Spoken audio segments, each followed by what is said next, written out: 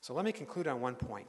If I haven't convinced you yet that NATO is still modern, vital, and actually perfect for the 21st century, perfect for a globalized country like the United States, think of this.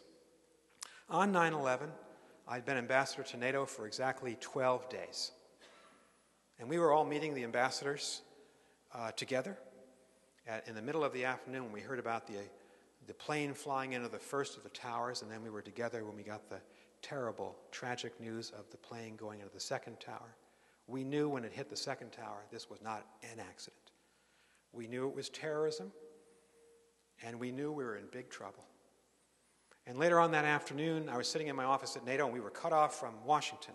I had been trying to call Condi Rice and people in the State Department. Of course, you remember what happened. The State Department was evacuated, and then National Security Advisor Rice and Vice President Cheney had to go into a secure bunker, and there was a period of time with no communications.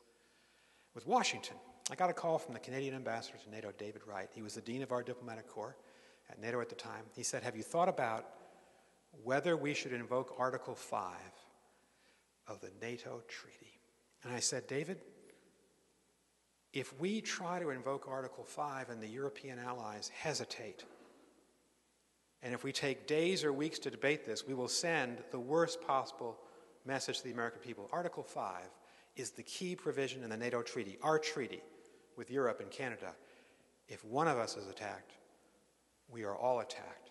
If one of us is attacked, we all respond together."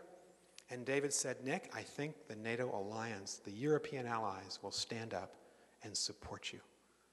And we talked to Lord Robertson, our magnificent Secretary General, and Joe Ralston, our Supreme Allied Commander. We got together, and that night, we decided to go for it.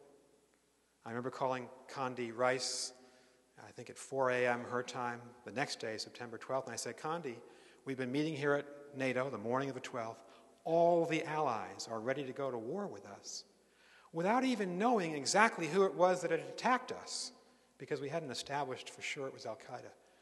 And she said, "Go for it." I said, "Don't we need the president's permission?" She said, "Go for it."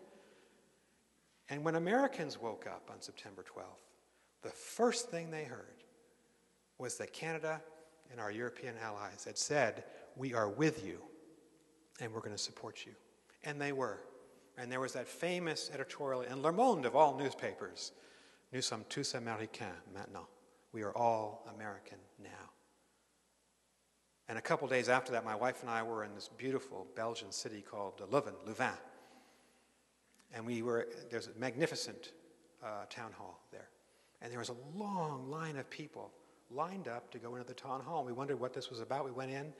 It was to sign a condolence book to the American people. These are the kind of allies we have. No other group of countries in the world responded to 9/11 the way this group did. I rest my case. NATO is vital. We need it. We need to be good leaders of it. We have a great president who can lead it and is and will. And the summit should be a great success, I hope, for the alliance in a couple of weeks' time. Thank you for listening to me. It's been a great pleasure to be here.